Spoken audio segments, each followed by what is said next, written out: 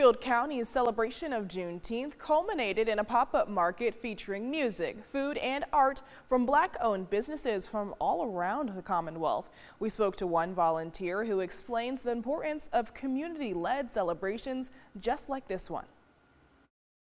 This is a phenomenal event that showcases all types of Black businesses within our community. It gives us an opportunity to experience different vendors and their wares. And I would say that when they are providing an opportunity like that, we as residents should take advantage of it so that we'll be afforded even more opportunities like this in the future.